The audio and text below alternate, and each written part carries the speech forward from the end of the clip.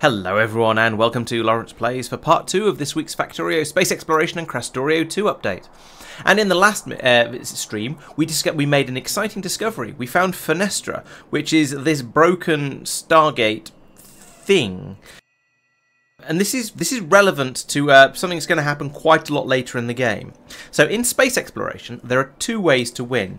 You can either do what's called the spaceship victory, where you make a spaceship that can go very, very fast for quite a long time, whilst doing some research that requires enormous amounts of power. And if you manage to do that, then you win the spaceship victory.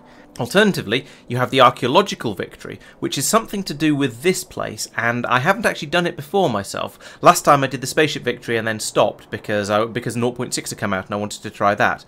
And so the idea is, I'm aware that you can reassemble this ring here and you get a little base thing on it, but beyond that I don't actually know what's going on here. I do know that all of the pyramids we've been to on various different planets have some glyphs in them that are a clue towards what you need to do. So we're probably going to need to go out to all of the different planets, have a look at all the different pyramids, and then solve the puzzle. And I'm not sure exactly what that's going to involve, but I'm certainly very interested to find out. So that's going to be our big objective for this run. We're going to try and solve the Foenestra mystery. The other thing that Foenestra is good for is that you can use it as a shortcut for getting to places, because it is the same distance from absolutely everywhere. So if you're trying to get to a star field that is an incredibly long distance away, if you go to Foenestra and then go from Foenestra to the other star field, it's quicker. That's a little bit of a weird side effect, I suspect, but it's something we may take advantage of in the future. But for now, not so necessary. And the next thing I want to have a look at is all the different exotic resources we're going through, all the outposts we've got. Let's just have a quick run through and see what's been done, because we've made quite a lot of updates recently. So one of the ones, let's start out here on Kothar, where Mike has been doing a few things. So he had a problem with the vulcanite supply that was being brought down here, and I gather it was something along the lines of somewhere, and I'm not sure exactly where, but somewhere was requesting one vulcanite cube at a time. So it would be a case of he'd use one vulcanite cube in order to make a cation bead down here, and then he'd request another one from Norvis, and so the spaceship would come out with that, eventually with that vulcanite cube, and pass it out down here. It would go into the train and then nothing would happen, because that is a silly number to be requesting. Now he's requesting, I don't know how many thousands, but lots of them anyway. So now it's being brought over from Norvis in healthy quantities, brought down here in the trains and loaded up into this train, which then eventually will bring it down to over here. It can be unloaded from here, then passed around and made into the cation beads. And he's expanded the cation bead production as well to keep up with demand. And I would say, looking at these belts, that he was very much successful with that.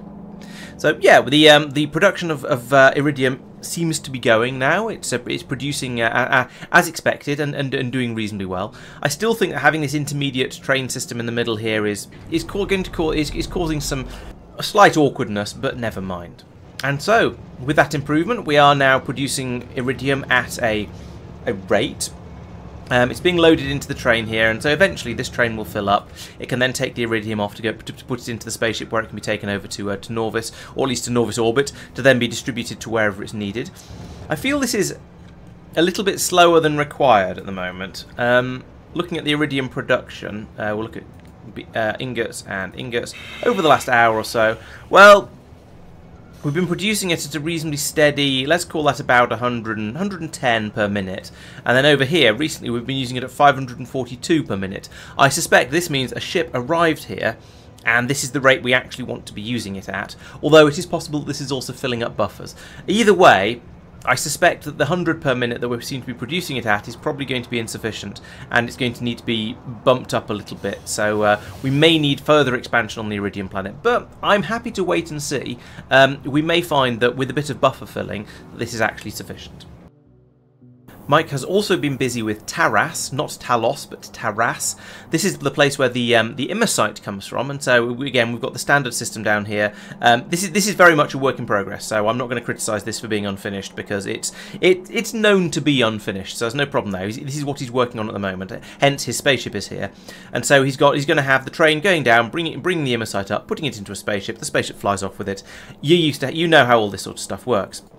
Down on Taras, there are a few inputs we need though. So as you can see over here, we have a delivery cannon that's bringing in rare metals, so that'll probably have to start coming in by spaceship. I don't think that's a problem. I think we already have rare metals available in the spaceport, so we can just load them onto the ship. And then all of the processing happens over here. And currently we're sending the crystals off here to the delivery cannon still. We seem to have run out of plates. But basically, oh yes, here we go. Yeah, the construction has been completely hijacked, with the belt now going up this way and over here to the station for the space trains. Now I notice here that he's merging the two belts here, which means we've got crystals and plates on both of the belts. This feels like it could be slightly problematic. Now I know that because, much like with Marc's system over on Bigrid, I think we need to produce both of these in the same place. Maybe we don't. Maybe yeah. So we produce the immersite powder, and the immersite powder can then be turned into crystals or into plates. You can't. So you either ship the immersite powder out, or you ship the plates and the crystals separately. And because it takes 8 powder to make 1 plate, and I suspect the plates probably stack higher. And over here, okay, these are about 1 to 1, but again, I suspect the crystals probably stack higher. Because of these sort of numbers here, I suspect we probably do want to be shipping both of these separately. However, I think having a mixed train taking them up is probably going to be an issue.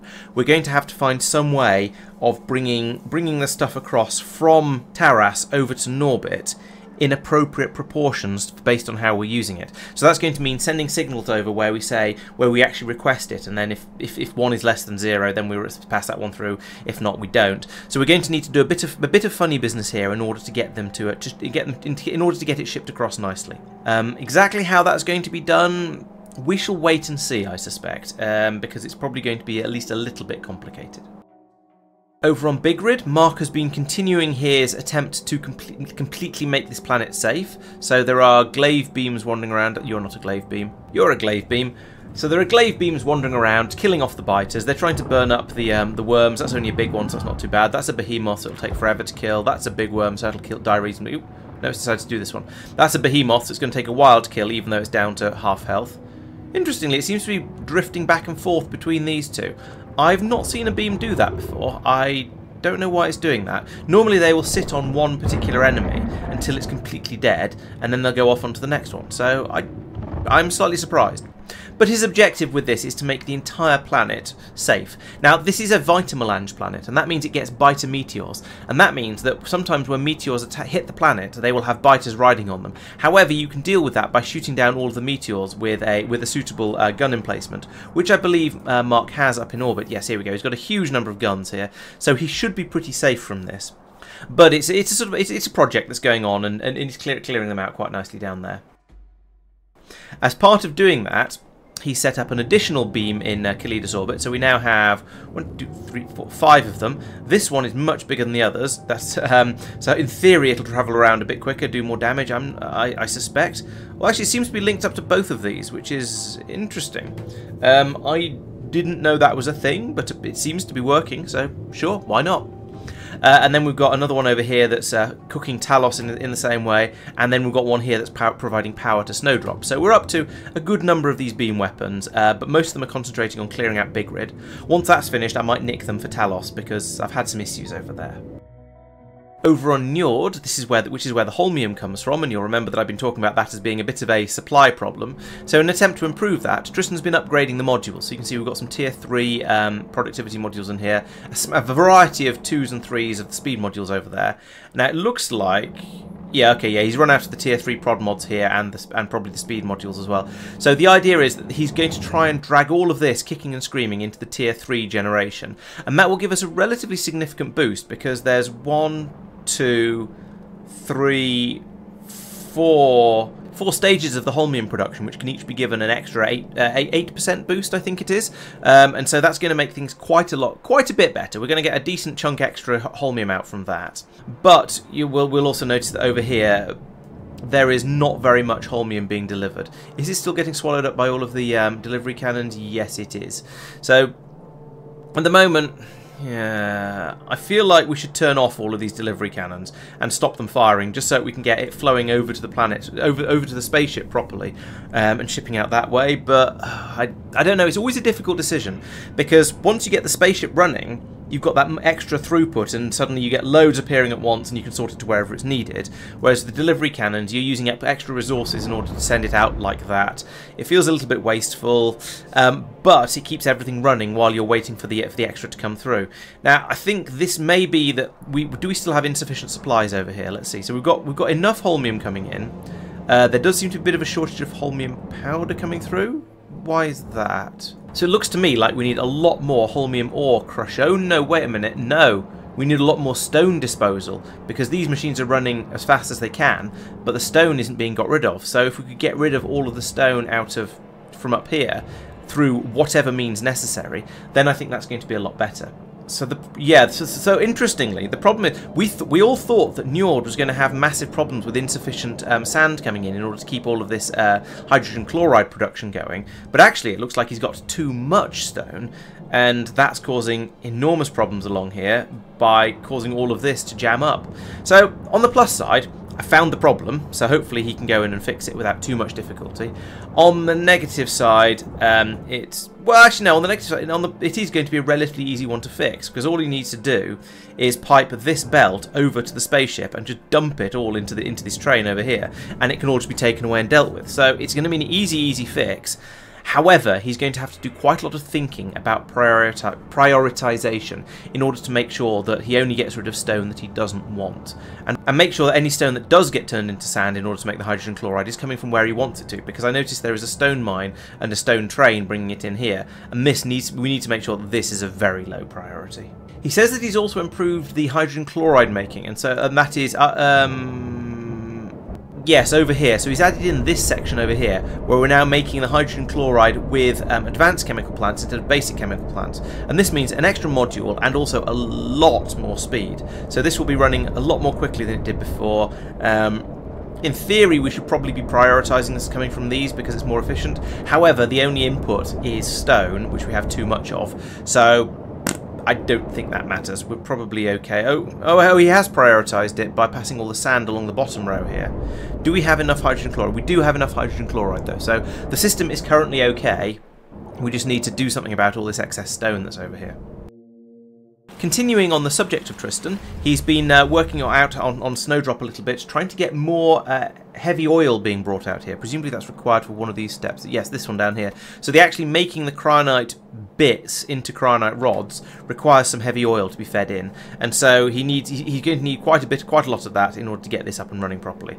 At the moment, is it actually a problem? Yes, he doesn't have a huge amount of it, because at the moment the heavy oil is all coming from core processing from these cores, which release a little bit of oil, which he's then turning into heavy oil through the most heavy oil productive way he can, and also from coal liquefaction down here. So that works fine, and has been working fine up until now, because all of this heavy oil is being used in order to turn the cryonite that's coming from the core fragment crushing down here into cryonite. So the more cryonite he produces, the more core chunks he's crushing, and therefore the more oil and the more coal to turn into oil he has available. So that's great.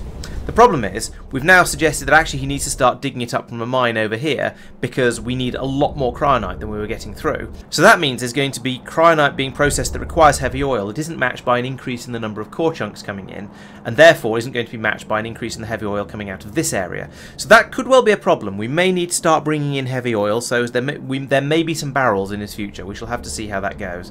But if so, then we can always reuse those barrels in order to get rid of some of this pyroflux that's being made over here. But that's a work in progress. We'll have the oil coming in another way sooner or later, I expect. He does have a little bit of crude oil being dug up over here, but once that's gone, it looks like there's not really any more oil on this planet. That's Immersite says that. So yeah, no more oil on this planet. He's going to have to get that from somewhere else. Finally, a very quick glance at Talos, where things actually seem to be working quite nicely. We now actually have enough enough cryonite here that the system is working, enough vulcanite. Everything looked great, to be honest. It looks like we've got enough cryonite now that the system can just tick over, work nicely, and hopefully we'll be producing beryllium in the sort of quantities that can be taken up by the train, taken away by spaceship, and the spaceship will come back for more before we run out of cryonite. Now that's not a guarantee. Things may struggle a little bit, but I'm hopeful that this will all work as it should. I did mess up a little bit and brought far more sulfur than was reasonable over, and that jammed up this warehouse, so it was completely full of sulfur, and then we had problems. So now I've dumped an entire warehouse load into here. There's still an excess of it, as you can see, but in order to reduce that happening, stop that happening in the future, I've turned down the request over here, and we've got that linked in there. So now we've got 25,000 in there and another 12,000 in there, and we're requesting 15,000. So we're going to run through a lot of this before we actually run out. Now, having got all of this into a stable position where it is all down here and stowed away nicely, I feel like maybe I should make that a little bit higher. Not because I think I want to bring that much across each time the ship comes, but just to make sure that these buffers stay filled. Now that I've gone through the pain and the effort of bringing all this over here, because there is a slight chance of us running out, because I haven't really monitored exactly how much is required over here.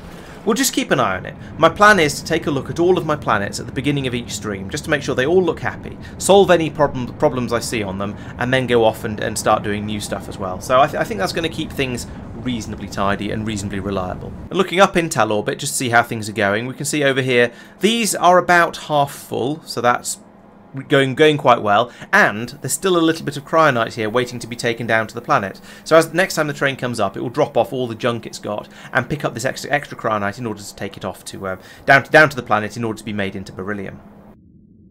Speaking of bringing stuff over from other planets, well, we've got over here, we've got all these loading up facilities. So over here we've got that supply of cryonite waiting here. So we've got 32,000 cryonite, 4,000 sulfur, 18,000 vulcanite, and some cables as well, ready to go off to Talos when the ship comes back. I hope you can't hear that helicopter. It's annoyingly loud for me, but I'm hoping the microphone is directional enough. And over here, as I was saying, we're having all the junk brought up and then it's dumped off here. So as you can see at the moment, this is working quite nicely. We've got a steady stream of vulcanite going into this warehouse. It's filling up gradually. We've got lots and lots of junk being unloaded from the ship. We've got lots of useful supplies being put back into it. So as you can see down here, we've got the vulcanite is being gradually unloaded. Pyroflux will be. We've had some cables put in here because those are the only things that Agnea really needs at the moment. Those can pass in there as they're needed and requested. But we have rather an excess of junk over here that we're trying to get rid of. So there's quite a lot of it in this warehouse, and this one is completely full of trash. So we need to get rid of all of this. And Tristan has been trying to improve this. As we can see from looking at this system, it doesn't seem to quite be enough. But the idea is that when any of the trains that come up bringing up resources from the ground, like the one that comes up here to deliver stuff off for the bus, like the one that comes over to deliver stuff for the beryllium processes, for the astroscience to here, when any of these trains come up, in theory, they should then go to any of these stations over here that need them, any of the junk stations that need them, like this apparently. What are you? No, you're an emergency train. You're just going to this station because I don't know why.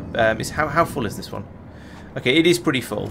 It's coming to here, and then heading off. It's taking some of that stuff down. So that'll be all of the trains that are supplying the area, but also then when there's not enough of them, in theory, these emergency trains should start up as well. They don't seem to be, unfortunately, which is a little bit frustrating. They're all configured to have different priority levels. So this one is saying if downstream is greater than 1, then go. And currently downstream is presumably greater than 1 because it just went. Yes. And this one says 2. This one says 1. Okay, I don't know why these ones haven't.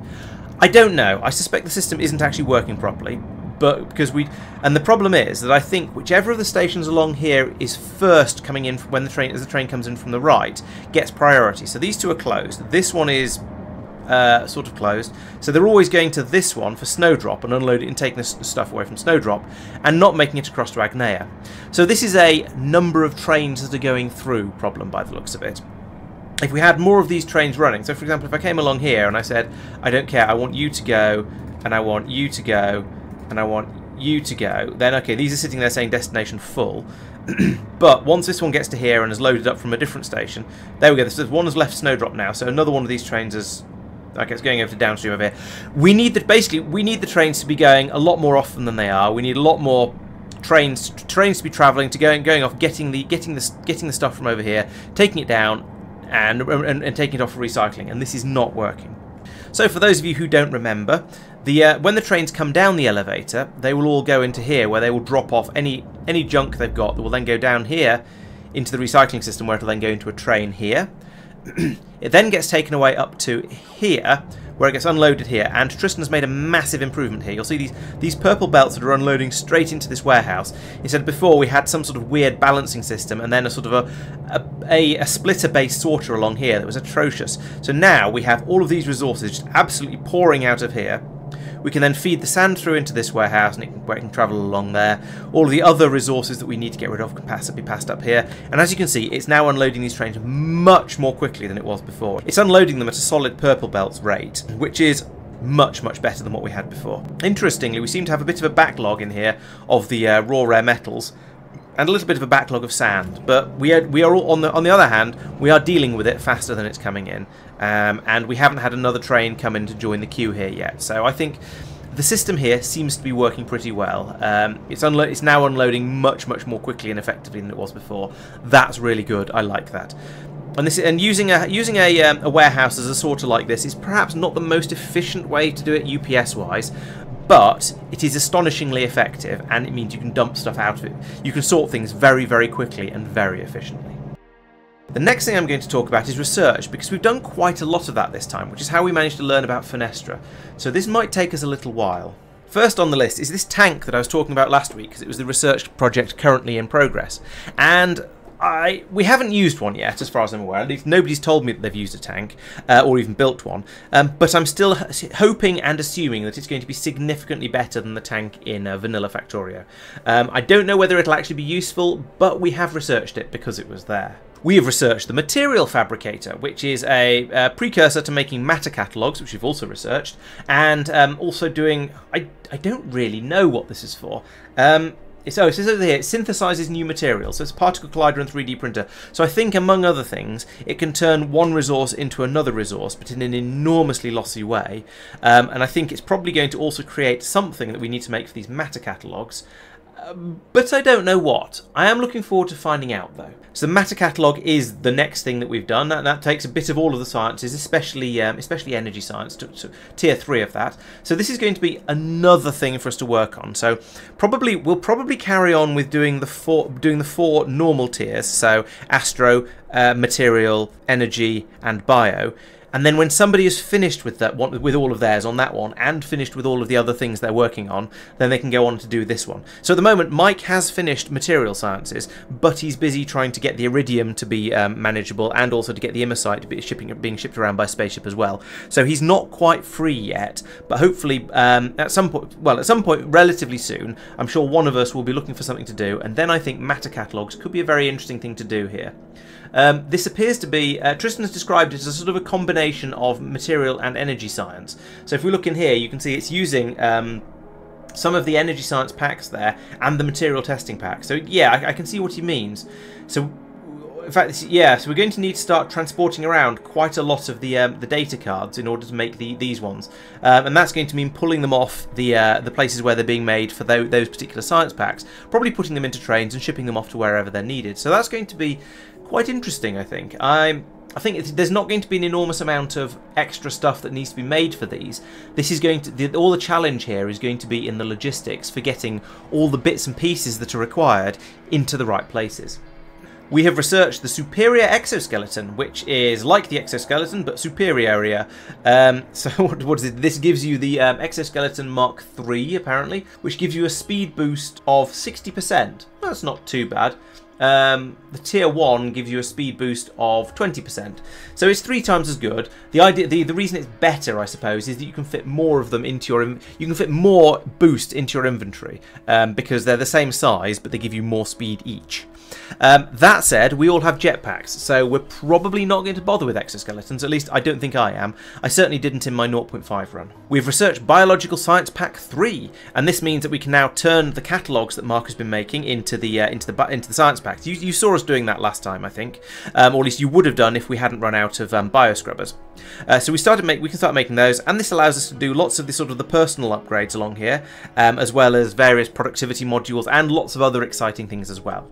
We have done lots of zone discoveries, so we've done up to zone discoveries 1 to 28. So these are all really, really cheap, as you can see there. It takes sort of zone discovery 29 takes 39 science packs, and it's tier 1 astro science packs as well. So it's almost a joke.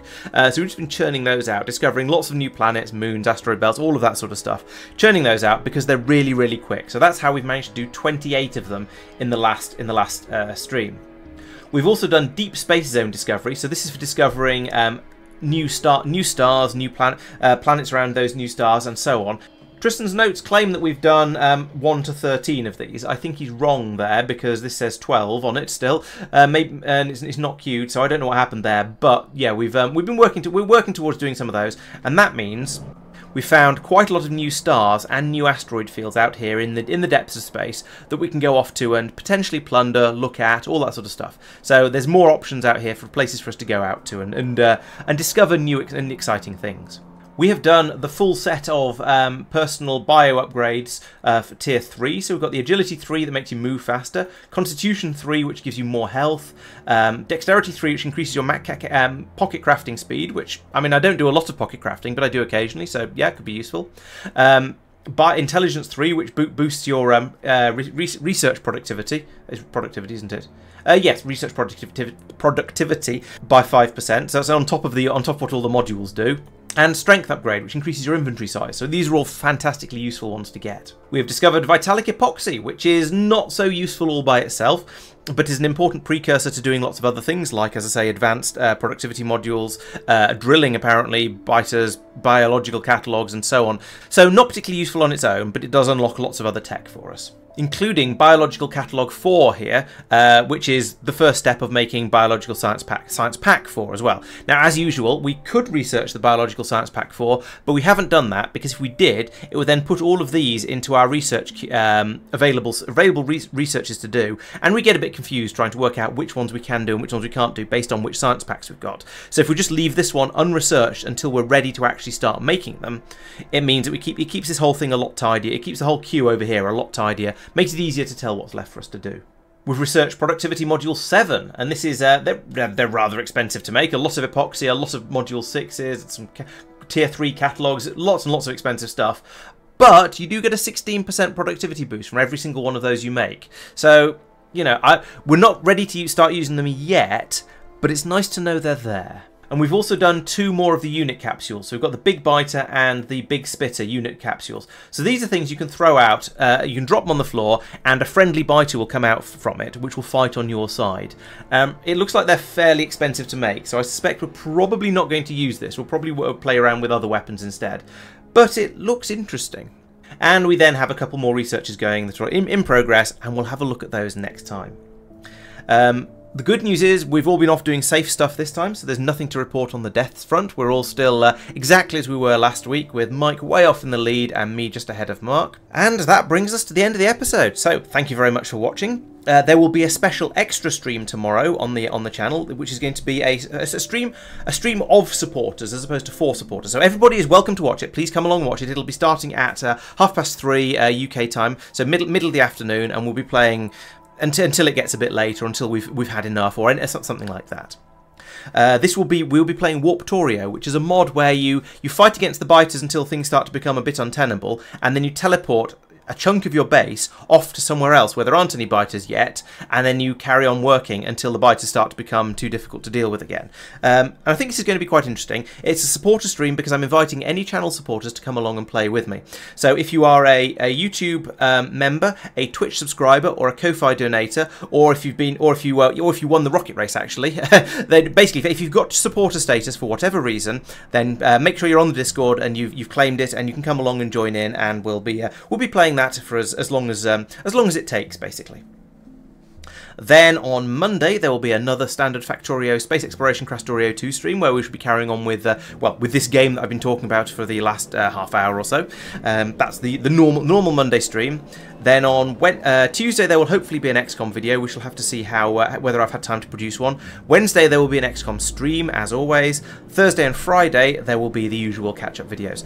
But the week after, things are shifting around a bit. I'm having to change the schedule. So that week there will be a Factorio stream on Monday and Thursday as a sort of a way of apology.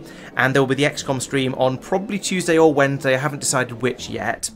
Plus the normal videos. But then after that, the Factorio streams will move to Thursdays and the XCOM streams will move to Tuesdays. So I shall see you for all of that stuff in the future, I hope. Once again, thank you for watching, and I'll see you next time. Bye-bye.